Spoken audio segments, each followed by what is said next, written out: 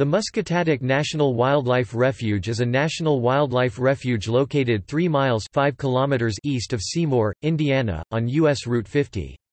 Established in 1966, it comprises 7,802 acres (31.57 square kilometers) in its main area of eastern Jackson and western Jennings counties, and an additional 78 acres (320,000 square meters) in northwestern Monroe County, near Bloomington, Indiana, known as the Wrestle Unit.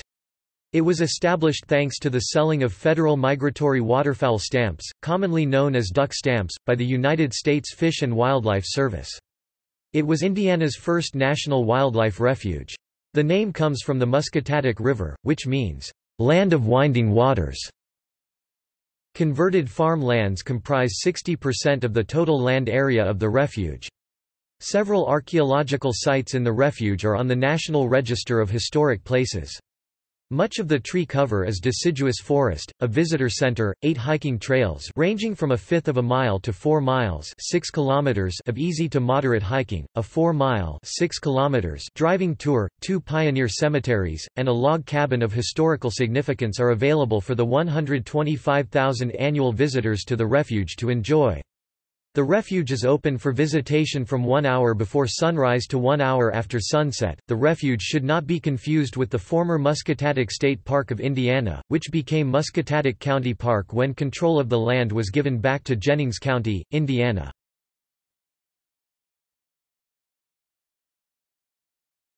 Topic: Wildlife.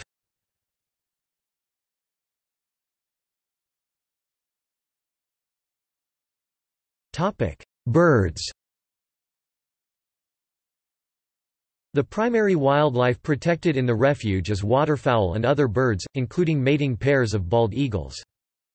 On December 23, 1998, a small flock of 4 trumpeter swans Cygnus buccinator were reintroduced to the refuge when they flew from Sudbury, Ontario, accompanied by an ultra-light plane. This was the first time trumpeters had migrated to southern Indiana in over 100 years.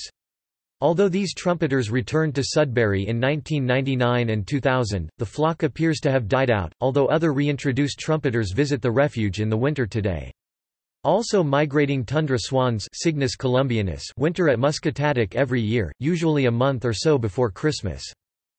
In 2001, the Whooping Crane Eastern Partnership raised whooping crane Grus americana chicks in Wisconsin's Necedah National Wildlife Refuge, then guided them to Florida's Chassahowitzka National Wildlife Refuge, utilizing Muscatatuck as a stopover site on the migrations.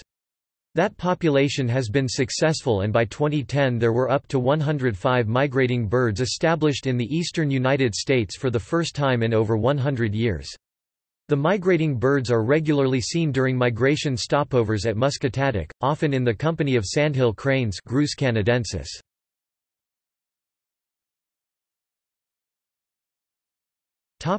Reptiles. A remnant of non-venomous northern copperbelly water snake Neroda erythrogaster neglecta still exists in the refuge.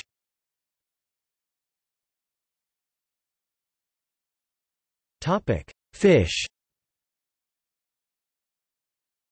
Popular fish include bluegill, channel catfish, crappie, and largemouth bass.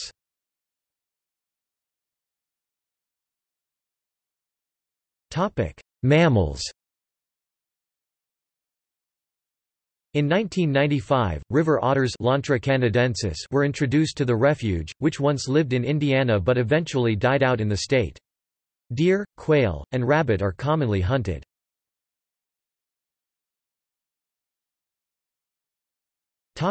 Partnerships.